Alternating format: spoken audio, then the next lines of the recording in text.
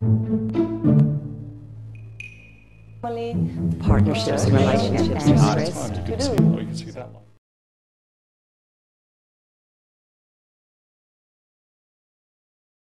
Hi, I'm Steve Weymouth. I'm a lecturer in 3D CGI modelling and animation here at the College of Fine Arts, teaching in the School of Media Arts. I gave a lecture titled Caricaturing Motion, a perception of the animator, which looked at what I consider the perception qualities an animator brings to evaluating and translating movement through character. I started the examples with a definition of animation, pointing out that there were many definitions of animation. I settled on the one that is quoted in most dictionaries, that has the root meaning in Latin from the word anima, which means to breathe life.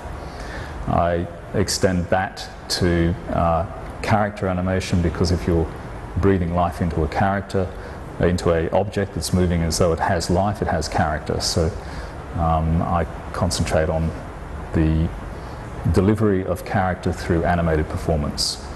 I tend to feel that animation as a definition should be related to the illusion of life, which is what the Disney animators Frank Thomas and Ollie Johnson approached in their book of the same title.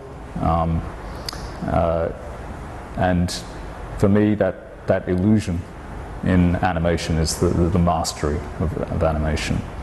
The animator, for me, has a special skill and a special ability that they develop through perception, their visual perception and their emotional perception. They are condensing a performance and putting that into a character that doesn't exist. This is completely different to film acting, where you have an actor who's an entity. You believe that they're alive before you believe their character. An animated character is not real. There's nothing there. It's just a series of still images or a computer-generated sequence of movements. This is, I must make clear, distinct to motion capture, which is recorded physical performance from a human actor.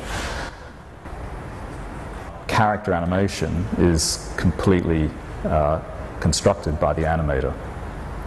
So there's a very special skill when you can engage an audience with, say, one of the examples I think was used by one of the other speakers in the lecture, Dumbo in feeling sad about his mother being locked up. This is just a series of painted images, but we, as an audience, bring our emotions to the story and are totally engrossed in that emotion.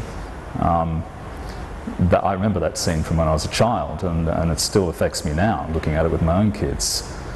So there's a lot of power in what an animator does, and these are skills that are developed over many, many years. It's not something that you can gain by osmosis and sitting next to an animator and learn. You need to understand a very complex set of skills to become an animator. It's not just the principles of animation.